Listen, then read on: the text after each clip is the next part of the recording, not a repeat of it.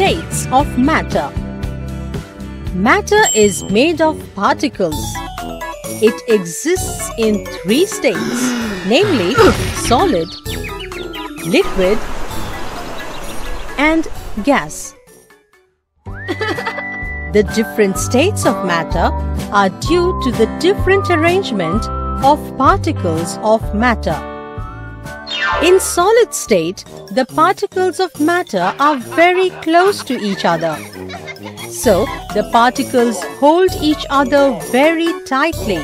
That is, there is a strong force of attraction between them.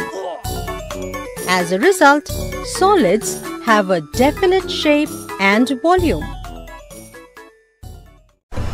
In liquid state, the particles are packed closely together, but they are much farther apart than the particles in solids, and so the force of attraction is weaker than it is in solids.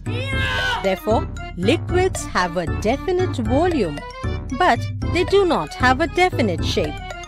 They take up the shape of the container in which they are kept.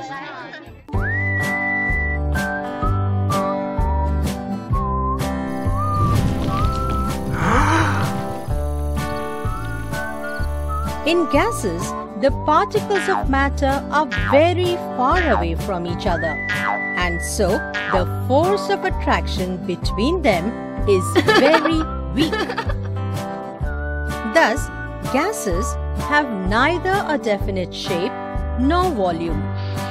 They can fill the entire space or volume of a container, irrespective of the container size.